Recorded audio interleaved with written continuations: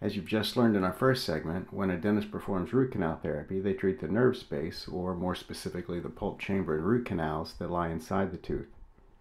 Of course, the obvious question then becomes, why does this space require treatment? On a case-by-case basis, the precise reason why root canal therapy must be performed varies, and on this page here on Dental-Picture-Show.com we describe some possible scenarios where it may be indicated.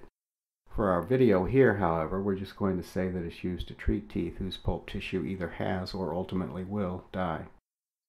With that definition, and if we just examine the case where a tooth's nerve actually has died, then it's fairly easy to understand why root canal treatment becomes mandatory if the tooth is going to be saved. With the death of a tooth, a situation develops where the hollow space previously occupied by the tooth's pulp tissue can now become a residence for bacteria and assorted contaminants. Consider this. When bacteria and debris invade our body, like through a cut in our skin, our immune system immediately kicks into gear.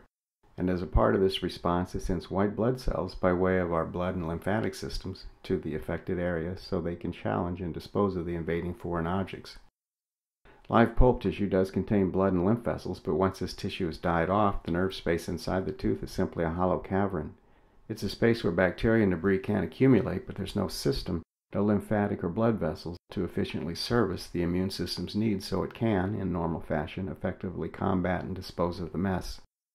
The result is a situation where, at minimum, the tissue surrounding the tooth will be chronically irritated due to the persistent leakage of contaminants from within the tooth. Or, much worse, one where the person experiences an acute flare-up with pain and swelling because the person's immune system can't keep the bacteria inside the tooth in check. So, at least in part, you can think of root canal therapy as a treatment that provides a way of cleaning and disinfecting the hollow space inside a tooth. In short, it assists your body in doing what otherwise it's unable to do on its own.